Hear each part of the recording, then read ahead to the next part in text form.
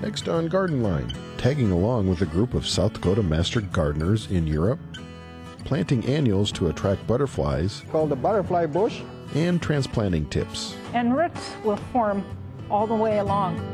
This program is funded in part by Swiftel Communications.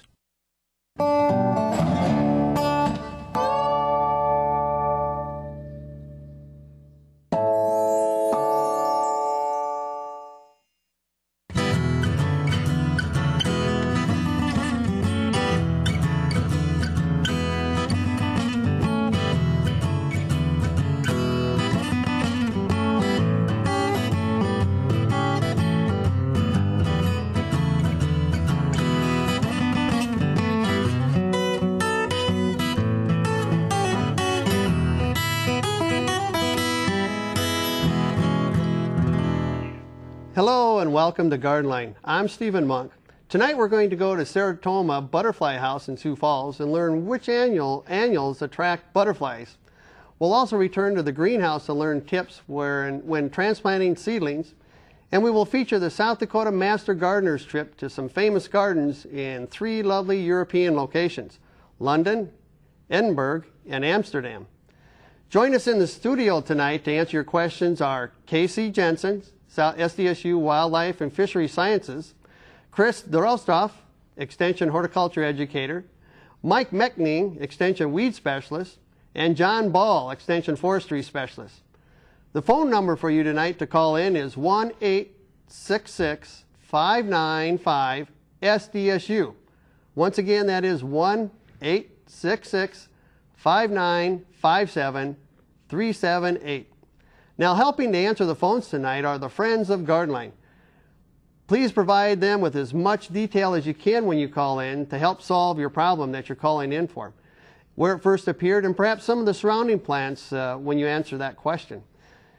Before we get to our questions, however, last week Garden Line visited with Rhoda Burrows, Extension Horticulturalist, in a greenhouse where she showed us some different examples of seedling plants. Now, we rejoin Rhoda in that greenhouse for tips to transplanting those seedlings. Good evening. We're back at the SDSU horticulture greenhouses again. And again, you can see the McCrory Gardens bedding plants in the background. Today I'd like to talk to you a little bit about transplanting. We talked last week about how to select transplants. And this week I'd like to show you a couple of tips that you can use for plants that have sort of gotten out of hand. Normally with our transplants, when we transplant, we want to just take it, put it into the same soil line it was before, right there. But this time we're going to go do something a little bit different with tomatoes. First of all, I'll back up and talk a little bit about artificial media. If you're using a containerized media with peat in, sometimes the peat will be very dry. You open it up and you get this dust of peat dust. If your peat is like that, you want to either wear a dust mask or just open up the bag a little bit and pour in water and work it in first, because it's really not good for you to breathe that dust. So first thing I'm going to do is work water in. And one of the things you need to do is kind of work that in with your hand and make sure that it gets worked in evenly, because you'll have pockets of dry peat otherwise that just may not take up the water very well. So you want to make sure that that's good and worked in. With tomatoes, we have this little tip. Tomatoes have little root initials all along the stem. So we can actually take a tomato that's long and skinny like this, and we can lay it in sideways or straight down and cover up that stem, and roots will form all the way along wherever it's covered up. So that's a good way to handle those tomatoes that just got a little bit too tall. Now, often we'll see towards the end of the transplant season, you'll get a transplant like that with roots just very tightly packed. If we take this and put it right in the soil like this, especially if it's not a potting mix but regular soil, these roots have a hard time moving out into the soil. So what we want to do is be a little nasty with this and just break that up gently. And that will help those roots move out into the surrounding soil. Now this is a mint, so once it's transplanted, you could also just go ahead and clip off the top. And this will branch out very nicely then. Good. Well, we thank Rhoda for those tips on planting. And tonight we're also going to go around the table here for the topic of the week, or the round table. Casey? Yeah. What do you have for us? I'd like to start off talking about a bird this week. Mike always has the weed of the week, and so this week I've brought in some information on a kind of a weed in the bird world. It's the Eurasian collared dove, and this is a bird that is native to kind of the southern parts of Asia, and has now expanded. It was in some cages in Bahamas, got loose, and dispersed into Florida in the early 1980s. And by 1997, we had them here in South Dakota. They're very good dispersers. And now we have them in every town and city in the state. The way you identify these birds is they're very light colored. Sometimes people describe them almost as white. And they have a long square tail. And then they have that distinctive black collar around the back. And the next slide will show you kind of the expansion here in South Dakota. You can see since the year 2000, the population growth has been nearly exponential. And now, like I said before, every town I've looked for them here in the state, I've found them in. You can tell them apart from the native mourning dove, which is the next slide that you'll see. The mourning doves are grayer, and then they have a pointed tail. You also can tell them apart by their calls. Some people describe it as a mourning dove with a smoker's cough. At any rate, if you live in any of the cities in South Dakota and you feed birds, you're very likely to see this species visiting your feeder. So it gives you an idea of what you've got coming in. Anything they can do about it, or just it's here Not to really. stay? Or? Not really. They're here to stay. The State Department of Game Fish and Parks treats them much the same as they do pigeons, which are also escaped non-native birds. And so they're kind of an open season in terms of trapping them, getting rid of them, or whatever that you decide to try to do with them. Okay. Thank you, Casey. Chris, what do you have for us this week? Well, we've had a number of calls on powdery mildew the last few days. How you identify it is on the leaf blade, you'll see a white powdery substance following by maybe a yellowing, and then the turf may brown up on you. Susceptible varieties include your bluegrasses and your fine-leaf fescues in the shady parts of your yard. Areas maybe that don't have good air circulation or have a lot of moisture sitting around in those areas. As far as control, consider maybe your hedges are shading the area a lot. You could possibly prune those shrubs back in the dormant season in March. Try maybe not watering that area as much. Try avoiding excess nitrogen, because this succulent growth is quite susceptible. We don't really recommend fungicides because really you're not curing the problem. What you want to do is look for some varieties out there with resistance built in and overseed those areas. Put maybe a ½ pound of seed over that grass area in the fall and work it in, and then hopefully in time you'll have less of a problem in that part of your yard. Okay, thank you. Mike? Yeah. What do you have for us? Well, not really a weed tonight. I mean, it could be a weed if you want to consider it a weed, but it's kind of a plant that you might see flowering right now, and that's Dame's Rocket. Here we have a picture here. Eventually we'll show up a slide of Dame's Rocket. It's a real nice purple flower type plant. Sometimes people confuse it with purple loosestrife, but purple loosestrife will flower much later in the summer. So this is an early flowering plant. In fact, this is kind of a mustard species. In the next picture here, we'll see that we can tell it's a mustard species by the 4-leaf petals. That's one characteristic of that family. Family used to be called the Cruciferae family for the crucifix or the cross, which is kind of indicated by those cross-like petals on those flowers. So nice purple flowers on the Dame's Rocket. Last picture here, we can kind of see it as, we'll see the flowers kind of alternating up the stem, and and stick around maybe a little bit longer on the top, and then at the bottom we'll see some little seed pods starting to develop, which is also typical of mustard species. So some people consider it a weed. You know, like Wisconsin, the DNR, consider it to be an invasive species. South Dakota, I've never really seen it really take off, so I'm not really sure that you really need to get concerned in controlling it. It's a pretty plant, so I guess this is a weed that we can kind of enjoy. So Dame's rocket. Yeah, I was going to say, it's really starting to show up the last week or so. Oh, it's everywhere. Yeah. The ditches. It really likes to be along the edges of woods and that sort of thing, moist areas and that sort of thing. But not a big problem. I would just enjoy it. Okay, good. Thank you. Yep. John, in the forestry tree area, what's going on this week? Well, this week, besides trying to keep them upright compared to well, I know it's been windy, but hey, that's South Dakota. You know, what do you say? 70 miles an hour, a light breeze. Yeah. But one of the things that we've been getting a lot of calls on, I mean, just a lot today alone, is seed production. And you know, people are calling up and they're saying, I mean, my favorite ones we've been getting is on the ash trees, because they've now dropped a lot of their leaves because of ash anthracnose, the fungus disease that I'm sure everybody's aware of by now, but that shows all the seeds that are hanging from it.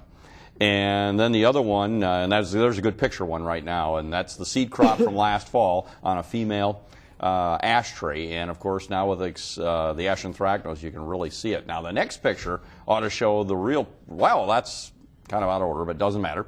That's another problem we're seeing related to a fungus disease. That's peach leaf curl.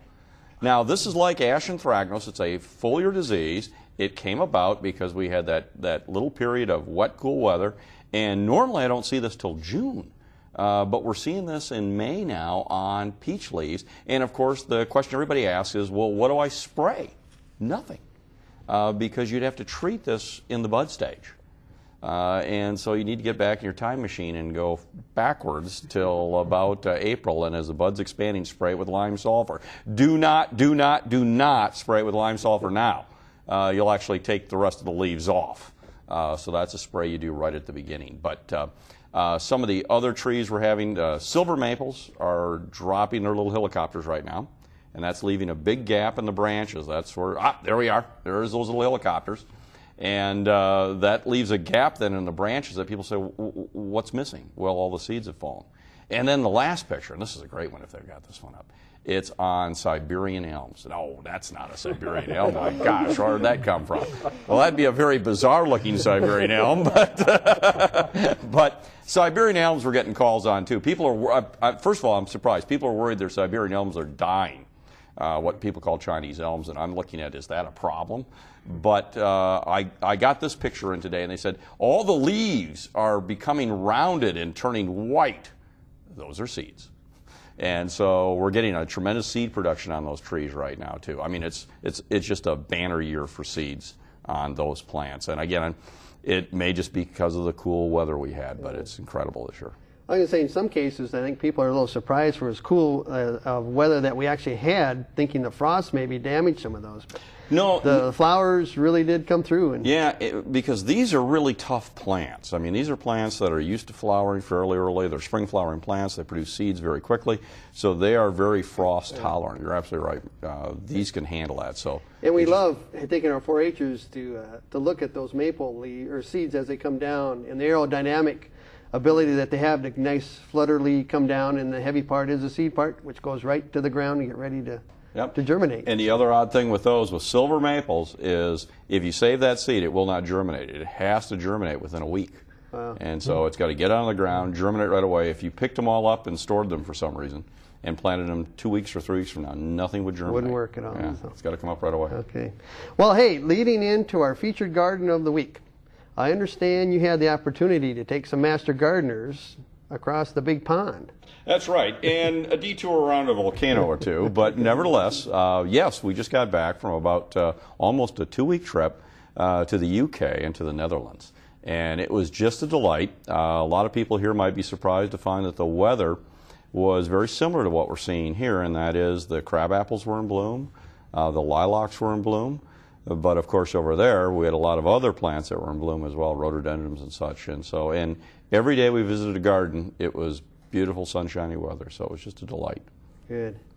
Well, as we mentioned, the Garden of the Week will be some of the gardens that John and the Master Gardeners visited while on their trip. The Royal Botanical Gardens in Edinburgh, Scotland, the Royal Botanical Gardens, the Kew, commonly known as Kew Gardens in London. So here we are with the Gardens of the Week.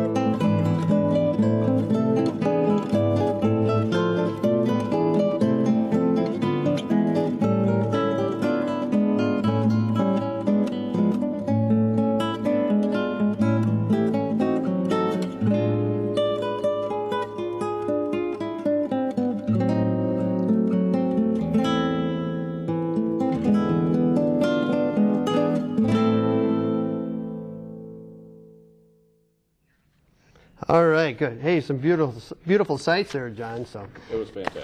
and that's something that happens once a year or every other year? Or? No, probably every year. Next year we're looking at going to Scandinavian gardens because we got a lot of Norwegian heritage here, so we're going to go to Oslo and then Sweden and also Finland and see some northern gardens. So if they're the Master Gardeners, if they're interested, they can contact you for next year then, perhaps. Absolutely. Okay, good. But hey, we're here to answer some questions, and so let's get right to that this evening. So, first question that I have here: what is the correct time of year to transplant peonies? Also, can the plants be broken apart for more plants? Okay. You want to do that one, Chris? Sure. Okay. Yep. Peonies, what we recommend is to do it in the fall. Prune them down near the ground. Lift up that plant, trying not to ruin the root system. As far as then dividing it up, break them into clumps with a sharp knife. Have about 3 to 5 buds per clump. Take that clump to a sunny, well-drained location, and then backfill it in there. Now, the key is, though, the right depth. We want those peony buds to be maybe 1 inch to 2 inches deep. Any deeper, you'll have a problem with flowering, so make sure you're not too deep. The other point would be then in the fall, do mulch that plant. It'll be a little more tender. In November, put 2 to 4 inches of mulch on, and in the spring, get that mulch off of there before the plant starts to leaf out on you. Don't be surprised that first year if it doesn't flower extremely well for you, but it should pick up by the second year or so. Good, thank you. The next one: my hosta bed is being taken over by slugs. What is the best safe thing that I can use besides stale beer? Fresh beer? Fresh beer?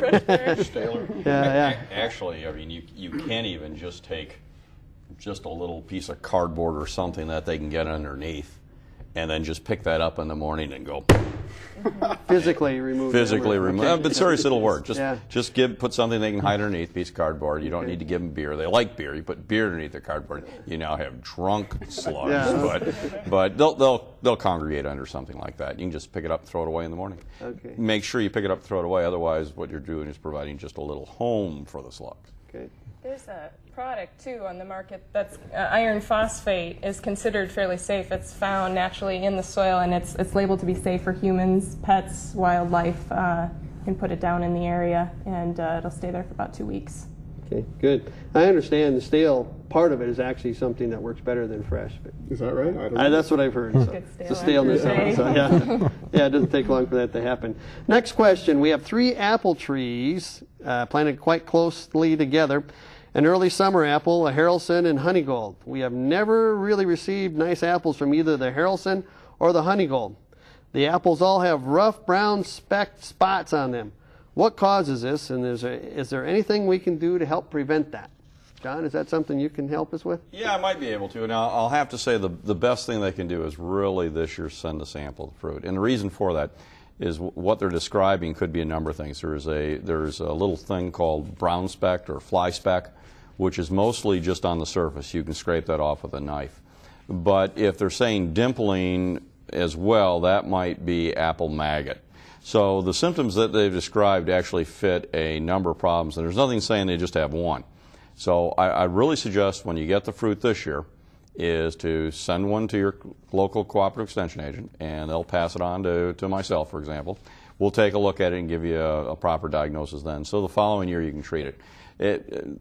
At this point, most of the things we'd be treating for, with the exception of apple maggot, you'd already need to have treated, so you're not going to be that far behind the game. So get us a sample, that'll help. Okay. Well, we got a number of tree-related ones here, John, so we'll just keep you right on home plate here. I need to remove a dead coniferous tree, no idea what it is, and would like to replace it with another tree or several shrubs in the same location.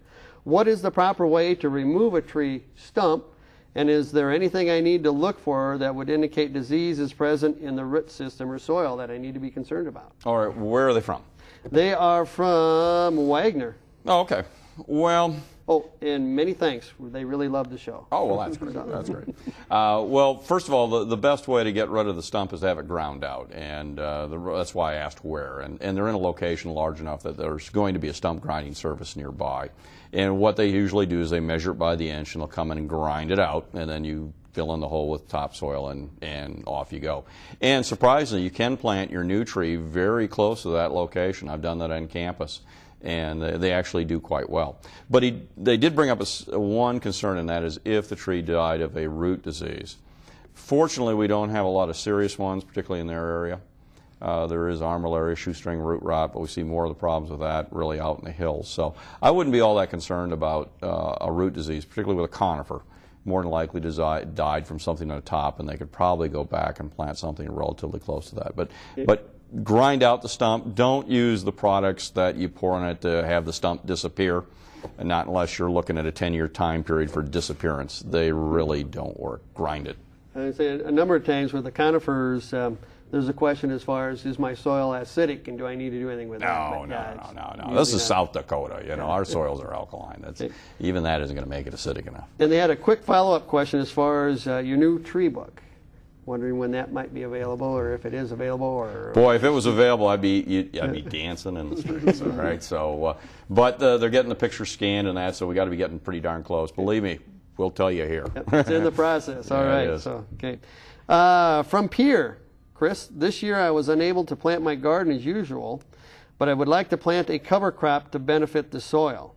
What crop would you recommend, and when should I plant that? I live in central South Dakota, Pierre, of course, but I'm not sure. Are we all that much too late? Well, really?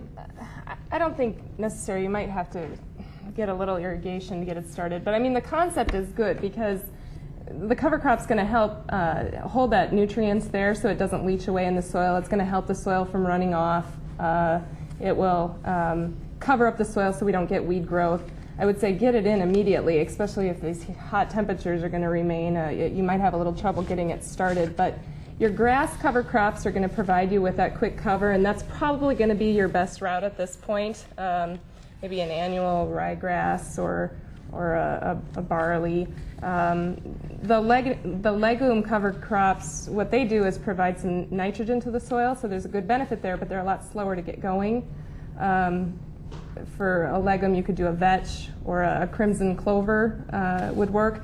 There's some variation, though, you know, if they're perennials or not. If they're a perennial, you may have a weed problem next year, so keep that in mind. And some things till out a little harder than other things. So if you have some specific criteria, you might want to call, and we could have a conversation about it. Okay. Go ahead. Oh, yeah, one thing I would add, and we're kind of dabbling with that this year, you can plant, if you plant like a winter wheat or a winter rye, if you plant it in the spring, it won't head out. Because they have to vernalize, they have to, have that overwintering type period. So you could plant that now, and it would only grow maybe 8, 12 inches tall, and that's it. And then it would just stop. One thing we're even trying is planting that, and then planting like tomatoes into that, and using that to suppress the weeds. We're going to give that a shot this year. So that as a grass option, that's annual, might be something to think about.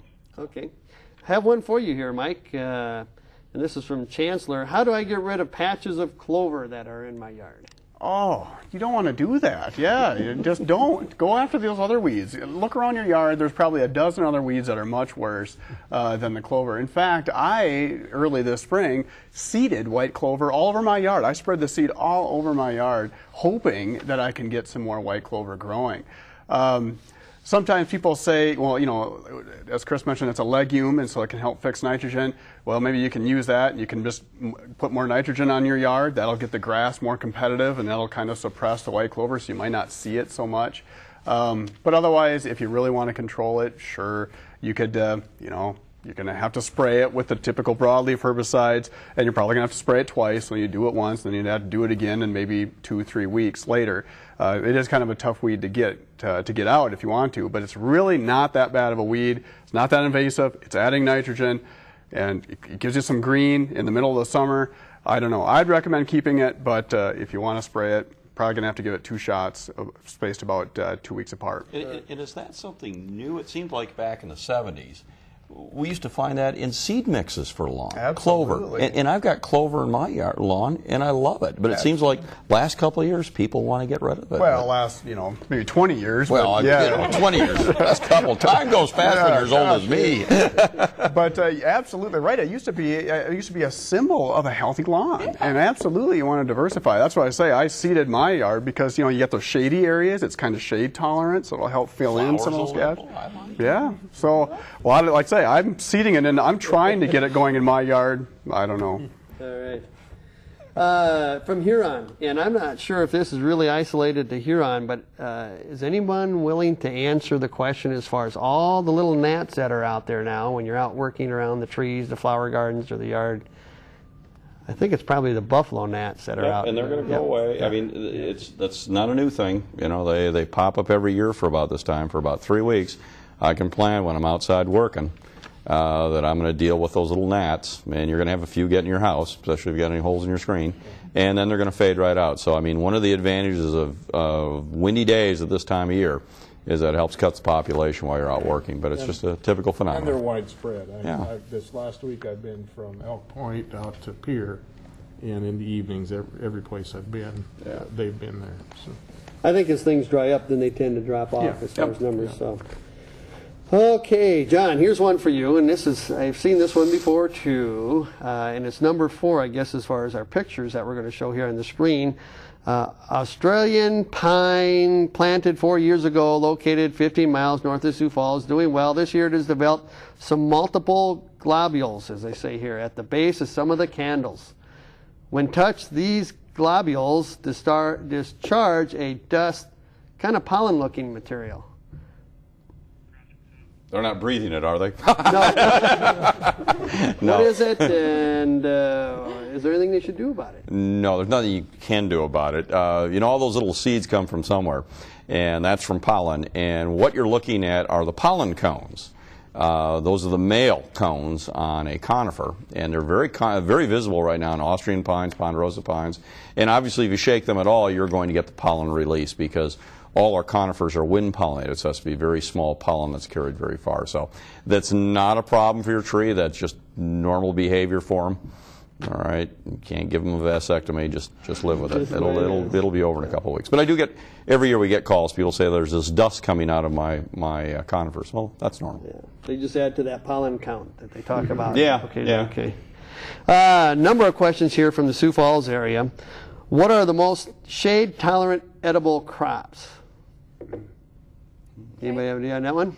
Well, it kind of depends on what you're looking for, but in a garden, you really do need a good 8 to 12 hours of sunlight for anything fruiting. So I guess my advice would be stick to your leafy greens, lettuces and mustards and beet greens.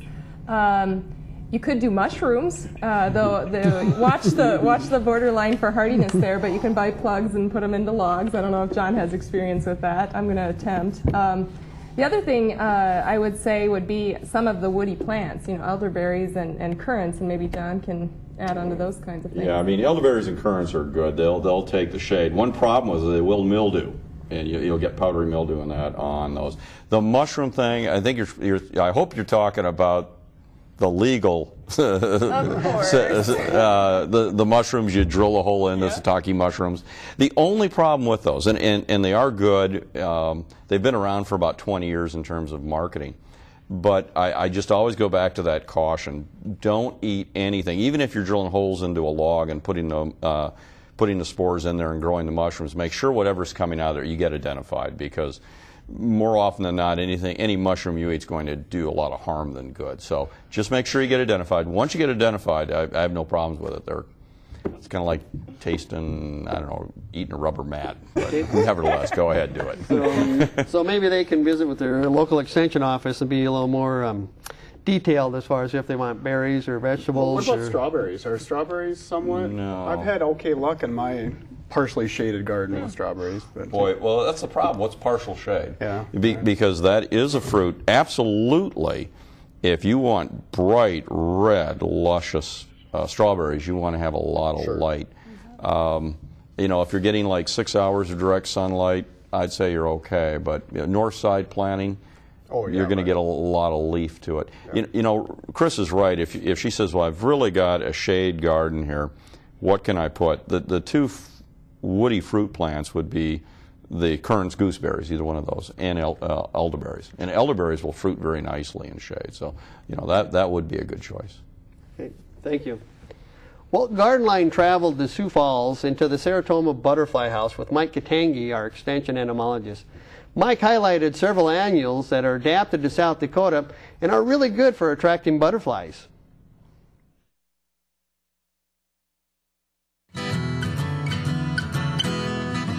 Today we're going to talk about plants that attract butterfly, and we're here in the Sioux Falls Saratoga Butterfly House to see which plants the butterfly use as a source for nectar. And a common shrub here in South Dakota that folks plant to attract butterfly is this plant in here called the butterfly bush.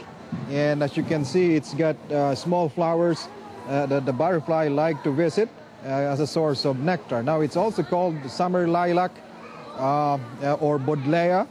And again, it's planted as a perennial here in the southeast part of South Dakota. Now, another plant that's here in the Saratoga Butterfly House is the lantana. And same thing, it's got these white small flowers. I think the lantana will need to be planted here in South Dakota as an annual. I don't think it will survive our cold winters, but it can be planted as an annual. Now, the next plant is a colorful red plant. It's the hibiscus. As you can see, butterflies are attracted to the bright color of the flower. And even though this plant is the tropical variety that they use here in the Saratoga Butterfly House, we indeed have something called a hardy hibiscus that can be planted in Zone 4. As you know, South Dakota is in Zone 4 in terms of the hardiness index for the United States. So hibiscus, we have a hardy hibiscus that can be planted as a perennial. Okay, this red plant in here is called a star flower or Pentas lanceolata. And as you can see, the same small flower, red in color, very attractive. Now this plant will need to be planted as an annual. I don't think it will survive our winter here in South Dakota. So again, star flower, small flowers that butterflies like to visit for nectar. Now the last plant I would like to talk about is this blue plant in here. It's called a porterweed, and it's got a small bluish flower. It's not, it needs to be planted as an annual also, because I don't think it will survive the winter if we leave it outdoors. So here in the butterfly house, we can learn what kind of plants the butterfly like. There are more plants in this area, but I'm afraid they are too tropical for use in South Dakota. But nevertheless, some of the plants here can in fact be grown as a perennial, like the butterfly bush or the hibiscus, also as annual, like the star flower or the porterweed. So once again, we're here in the Saratoga Butterfly House visiting plants that attract butterflies. Now next week we'll talk about plants, perennials that we can plant outdoors, more adapted to us here in South Dakota, and also plants that attract the caterpillar, for example, like the monarch. So that's going to be next week, continuing with our series of plants that attract butterflies.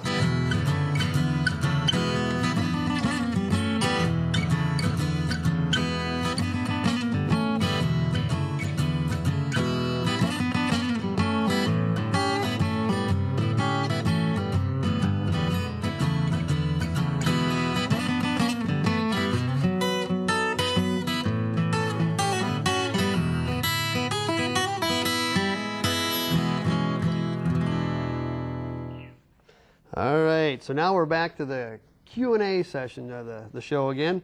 John, we have this comment from Brookings, or question from Brookings, where they purchased and planted a Japanese red maple in their front yard in October. It was very slow to leaf out this spring, and when it did, one main branch had no leaves. It is guaranteed for a year. What are the possibilities? Should I trim out the dead branches and hope for the best? Should I take a photo to the store and suggest that they honor the guarantee? I don't want to pull it and take it to the store if there's any chance that it will grow and survive. There's none. It's the Japanese maple, and occasionally I see them for sale in the state, but they aren't really even borderline hardy now. Now we do have a couple in Sioux Falls, and we have some in Yankton, but generally speaking, that's a plant that's best left farther south, Omaha, or much farther east. And my suggestion would be that either they yank it out and say, look, I want my money back. If they want to try to keep it, they can, but my guess is within the next couple of years it'll fade out entirely. I think we got a graphic picture of this. Would that help? Sure, let's show it. Answering the, I think it's number 2. Maybe not. Maybe not. Okay. There it is. There we go. You know what? That looks a lot better than it should. I mean, they give you an idea of the survival chances in the state. So, and again, if you're someone from Yankton, you probably could get by with it a little bit more. But you know, and if someone says they really love those trees, plant the Korean maple. We've got them coming through in Brookings, and they have that very nice divided leaf, and it's a much hardier plant than the Japanese maples. Those are best left much farther south and east. So, I'd say yank it and get your money back. All right. Okay. KC, rabbits. Liquid fence to keep rabbits off the gardens. Do they really work?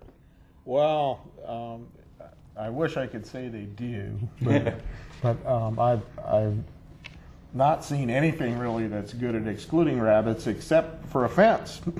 You know, you can put up a fence and keep the rabbits out, but every other remedy, kind of home remedy that I've seen, or marketable remedy, it doesn't work too well. I'm glad you said that, because the same product people ask about for their small woody plants, and I've not really seen any effectiveness with rabbits. No. So you can fence them out, or you can get a live trap and trap them and relocate them or eat them. So physical barrier is probably about as close you're going to get to a guarantee. Yes. Yeah. Okay. But it doesn't have to be that tall, does it? No, I mean, they're like any other wildlife. They usually are going for the easiest meal they can get, and so if you make it hard to get in the garden, they'll likely go somewhere else. All right, good, thank you. John DeSchmidt, 8 to 10 years old. It's a spreading yew, 3 times the original size and growing into the yard.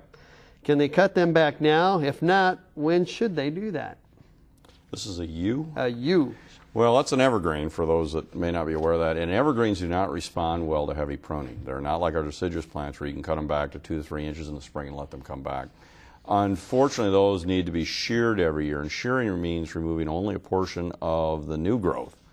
So the growth that forms this year, you could cut that back by half. But that means you've also let it grow a little bit every year. So I'm afraid really if the yew is larger than what they want it to be, their only remedy really is just to remove the plant. Cutting it back is going to kill it as well. So with evergreens, it's important to keep them sheared so you control that size growth rather than letting them get big and then say, well, I need to make them small again. It just won't happen with your evergreens. Okay.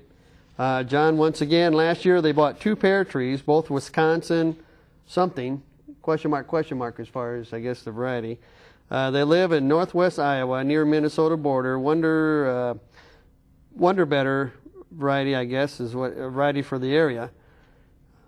Wonder which is better for the area, I think is what the question is here. Trees look dead. They were 5 to 6 feet when bought them last year, planted open, sparse, near a walnut tree is 30 feet away. Would that be a problem to those trees? You know, that was a good point when they mentioned the walnuts. And walnuts do produce a toxin called jugulons through the root system and through their leaves, which interferes with the growth, stunts the growth of conifers mostly.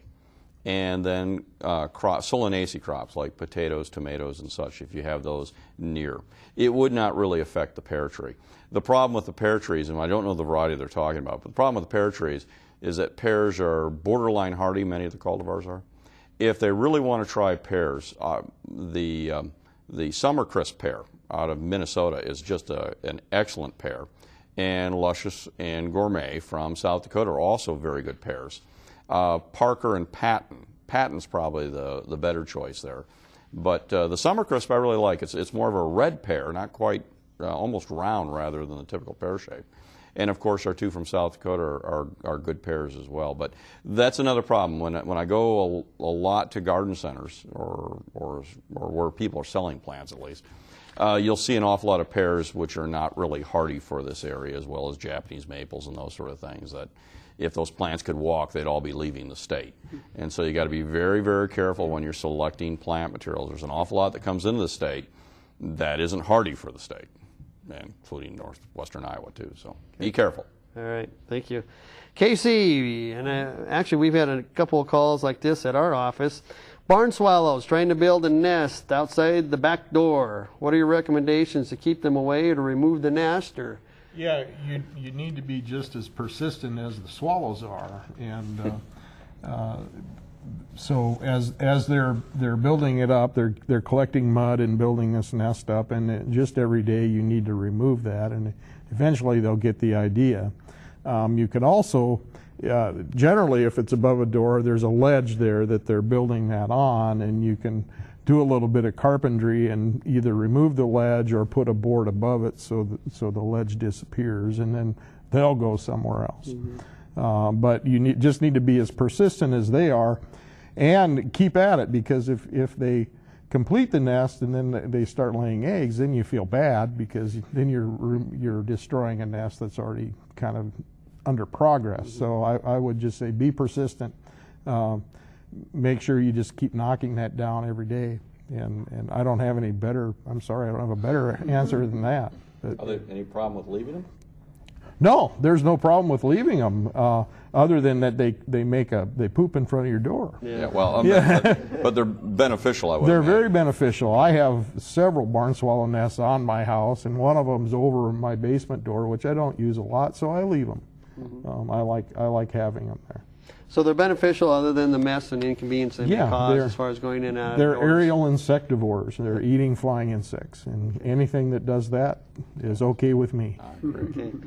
John from Letcher, lots of brown dead branches this year on my conifers.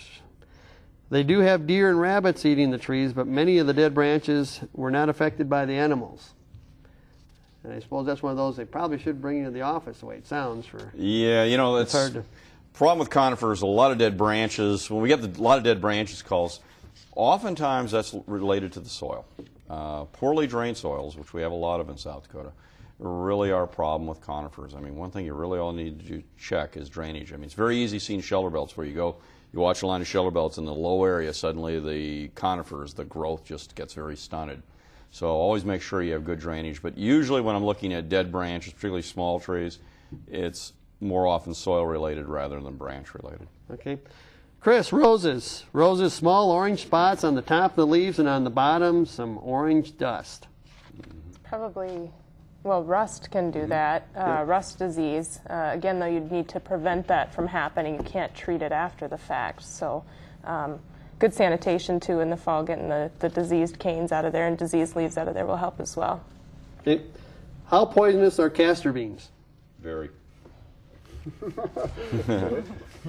So don't eat them. Don't eat them. Yeah. Okay. Yeah, don't eat them. Yeah. Okay. Yeah, don't eat them. Don't do anything with them. They're bad. They're bad. Okay.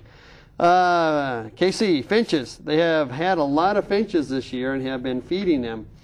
About a week ago, the finches quit coming. Is there any reason why that might be?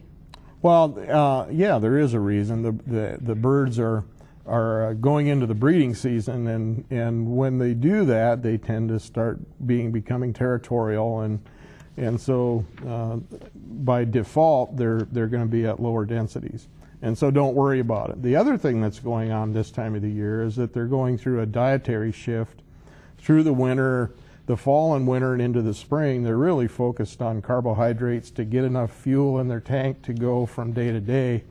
Now they're looking for insects because they have higher protein needs, And so they'll be feeding on other things rather than what you provide them at the feeder. So there's a variety of reasons there. Okay. Chris, question here as far as when is the best time to divide hostas? Is it too late for this spring to do that?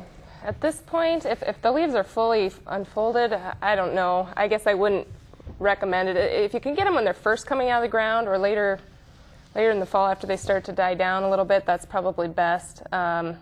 You might be able to get away with it if you baby it a little bit, keep it really well watered, but you're getting to the point now where we're getting into the heat of the summer, especially the last few days. Okay. What would be the best type of herbs to plant in your garden? Oh, there's many herbs that you can plant in your garden, anything from basil to sage to marjoram. Some of them are sort of borderline hardy and you may lose them in winter. Rosemary, for example, and lavender I usually tend to lose unless I have them mulched pretty well, but pretty much if it's out there you can grow it for the main culinary purposes that you would have. John, this is Adrian, Minnesota, a large burning bush, tiny red leaves with thorns. Rabbits damaged it through the winter, and part of it has leaves, and much of it is without the leaves. Should she cut it back or let it just go as is? Well, you threw me with the thorns, but yeah. If it's a burning bush, Euonymus elatus, the other name for that is rabbit candy. It's their favorite. If somebody's watching and say, you know what, I don't have enough rabbits in my yard, they ought to plant this because they'll have fat and happy rabbits. And so we see a lot of damage on those. And if they've gone and chewed all the way around the base, that top is going to die back. The problem with Euonymus, though, it's one of those few shrubs that when you cut it back, it really doesn't come back very nicely. I'd recommend trying it. Cut it back and see what sprouts, but don't be surprised if they're disappointed and find rather than just getting this beautiful growth that we get on many of our other shrubs when we cut them back to the ground.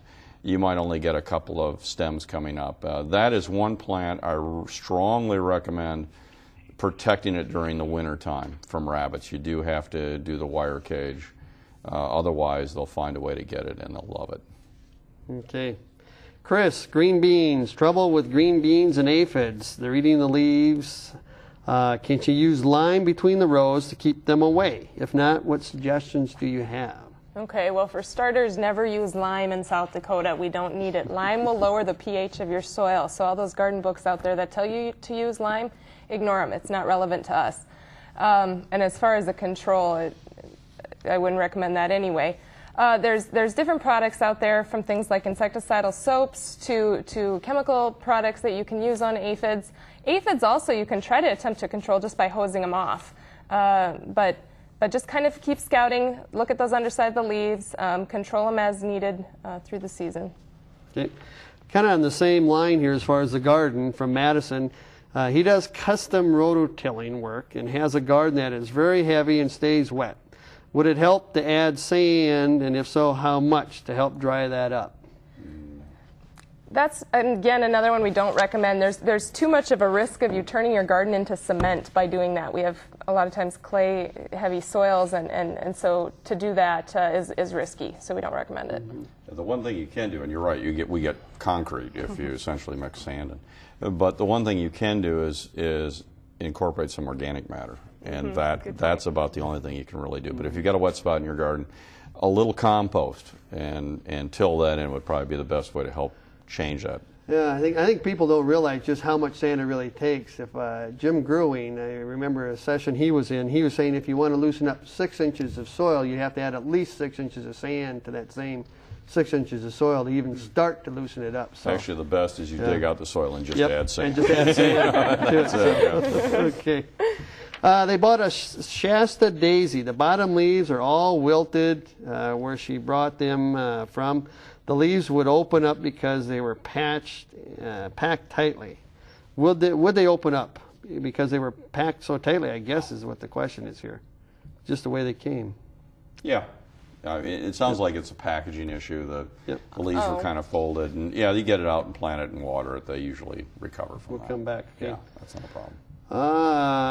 Chris, we're going to give you this one. When is the latest she can plant a full garden veggies from seed? Well, you can plant into the middle of the summer, technically. Just you have to look at how many days it's going to take for a plant to mature. So beans could definitely still go in. You could put your cucumbers in. You can do a second planting of zucchini, at the end of June and still get a crop by the end of the year. So there's many things with short season. Starting tomatoes now, you might have a little bit of problem just starting it by seed. Okay. From Philip, the grapevine didn't fare very well over the winter. What kind of fertilizer should they use? And I think they're assuming that the fertilizer will correct any problems the winter caused on their grapevine. Only if they take the fertilizer in the grapevine and move it to France. One problem they have is essentially the biggest problem they have is they're living in Phillip. And grapes, most of the grape cultivars that are planted out there are not going to do well. Valiant would be a good one to try. Beta is probably the hardiest one out there from Minnesota, and they certainly could do that one. But you got to be very cautious out there selecting grapes for two reasons. One, it's a very, very harsh climate, as I'm sure they know. The other thing is they're very alkaline soils.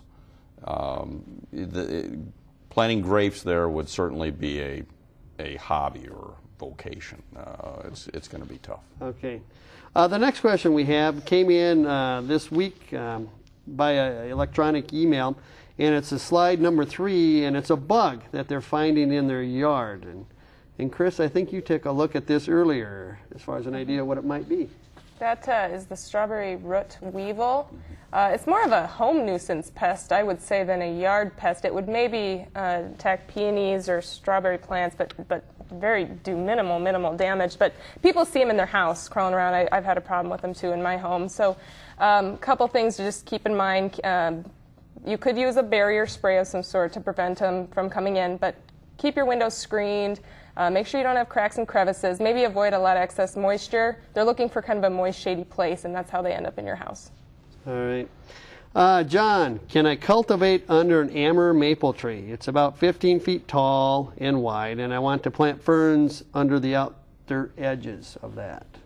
No. Now here's the interesting thing. Had they started cultivating when the tree was young, you can get away with it because the tree can adapt to that. I've seen it where they've cultivated all around under the tree, but they've been doing it forever. And essentially the tree develops a root system a little bit deeper than normal because the soils are better aerated. But if you have a plant that's already established, you say, now I'm going to go in there and cultivate and tear it up, you're going to do a tremendous amount of damage to the root system. If they really want to establish ferns, and I get those with ferns and hostas, a number of other plants, the only way you can do it is just hand dig. And if you hand dig in there and try to avoid cutting roots that are the size of your thumb or larger, I don't worry about cutting the smaller ones, you should be okay. But really, on an established plant, hand plant underneath it. Don't go in there with any machinery. When's the best time to prune a smoke tree? Well, smoke trees are summer flowering shrubs. In fact, they'll be kicking in here relatively soon. Seems like summer's coming early this year. The best time to really prune that was about a month and a half ago. And unless they've got some dead branches they want to remove from it or just a little bit of pruning to shape it, I would say probably not to prune it until next March and then shape it then. Right now, any pruning will remove flower buds. Okay. They have a variegated red dogwood, gnarled and twisted, needs to be replaced. What would work not too tall and on the north side sheltered area of a house? North side, sheltered area of the house. And if they've got a red gnarled dogwood, and that's often the way they look when they get old. You know, one thing I would have suggested was just cut the dogwood back to the ground and let it come back in the spring. Sometimes you end up with a much nicer looking plant than you realize. The plant I mentioned a couple of weeks ago, the Huron dogwood, if they like dogwoods, that's one I would suggest that does well on the north side. It's about a 4-foot tall plant. Again, it's very attractive to birds. Gray dogwoods, they like the fruit on those. And that would be a nice plant that would have a similar appearance to the dogwood they have now and probably a similar size. So that'd be a good choice. And it does well in shaded locations. Kind of a quick answer on this one. They've noticed that there's a number of products, or at least one product, that they notice that's being advertised as far as a pour-on around the tree to treat all your insects. Does that work fairly well? No. It will work, but like most things, it's very specific. you know, one of the first things is a lot of those chemicals that you pour on around the base of your tray, you do run into problems with, may get tied up in the soil, but you have to make sure you know what insect you're controlling. That's Good. key. Thank you, John. And that's all the time we have for this evening. Just to let you know, Garden Line repeats twice each week on South Dakota Public Broadcasting digital channel. 3, also known as the Create channel. The encore broadcast can be seen Thursdays at 11 a.m. Central and Saturday at 4 p.m. Central. Check your local listings to find South Dakota Public Broadcasting TV 3. Thanks to our panel of experts this evening, Casey Jensen, SDSU Wildlife and Fisheries Sciences, Chris Durlstroff from Extension Horticulture Educator from Minnehaha County, Mike Meckning, Extension Weed Specialist, and John Ball, Extension Forestry Specialist. Thank you to all our phone volunteers, friends of the Garden Line, for taking our questions tonight. And thank you for watching and calling in. Have a good evening.